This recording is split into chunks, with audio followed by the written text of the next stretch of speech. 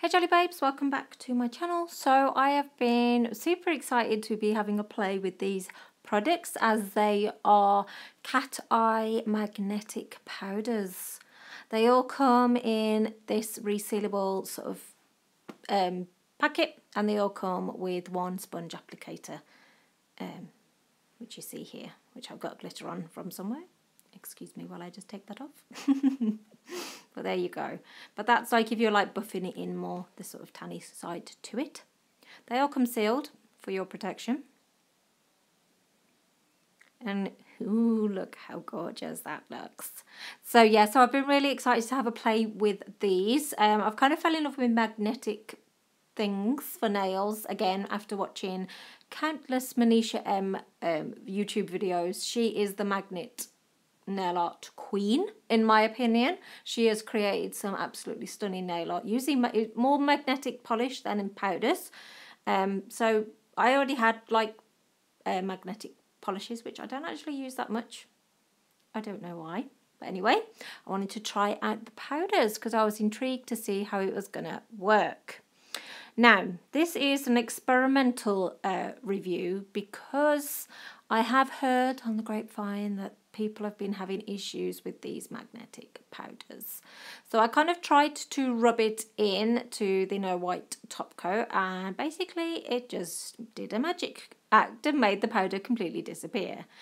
So then I tried applying it with a tacky layer to see whether that would get better results.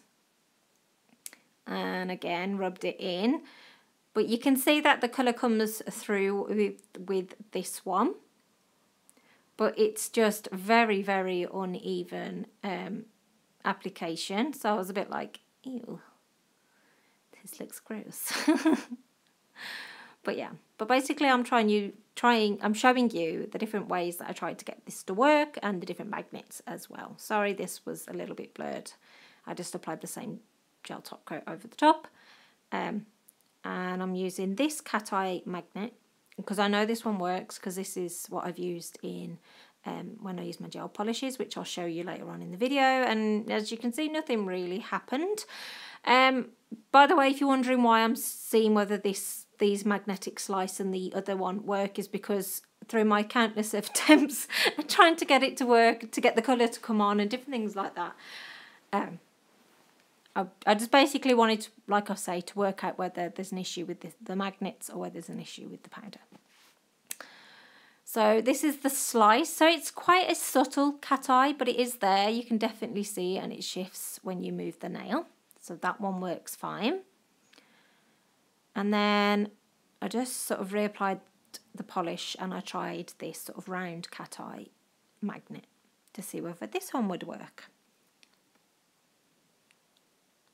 which you can see here.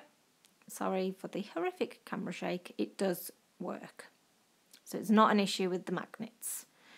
So back to the drawing board I went, and I reread the instructions, and I realised that you're not meant to rub it in like I was doing at the start of the video. You're meant to kind of like pat it in to the layer, into the tacky layer, sorry. No, not the tacky layer.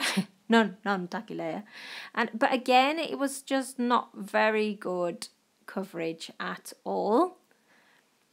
Yeah, so I was really, really shocked with this because, to be honest, I've reviewed quite a few of Born Pretty's products over the years, and, generally I get the stuff, do what they say in the instructions, and it just works. But for whatever reasons, it wasn't working today.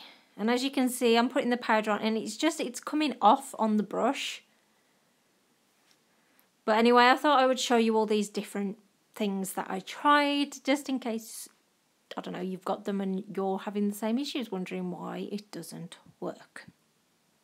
So I tried to hold like the magnet over it longer to see whether that had any effect, and it didn't. So then I sort of started hunting down videos on YouTube, and I sort of talked to my nail tech friend Stephanie and got her advice, and she did show me a video. I think it was what Glitter Arty put up, because I think people were having the same issues really. They weren't getting it to work, and she sort of put like a quick video on. I'm doing it slightly differently. in that I am mixing the powder with the top coat and applying that. But as you can see, it is a much more even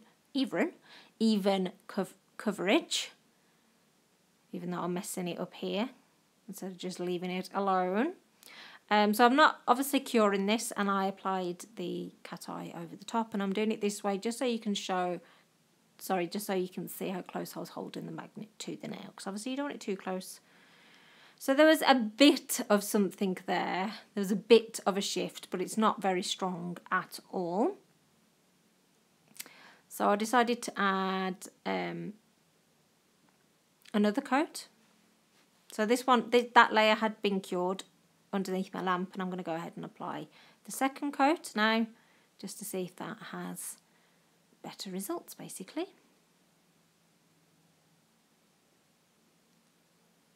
So again, same process, holding it there.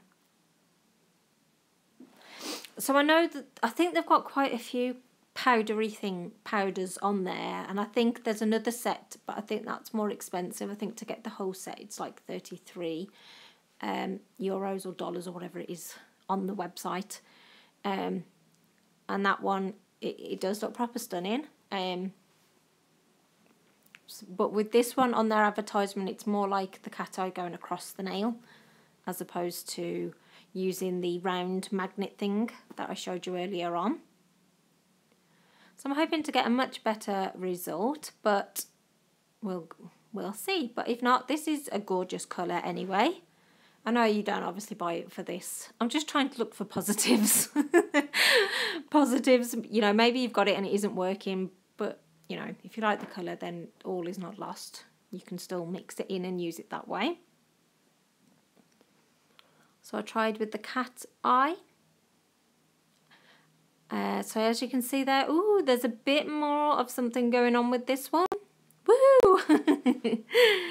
And this is it again after the second coat and cured. So yeah, so you can definitely see there, it's not crisp. It's not 100% crisp and clear, but it is there.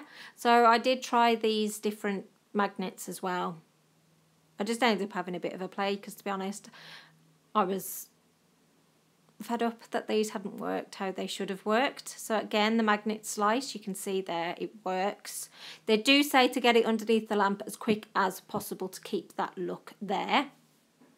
So I'm just trying to show you the different looks going on.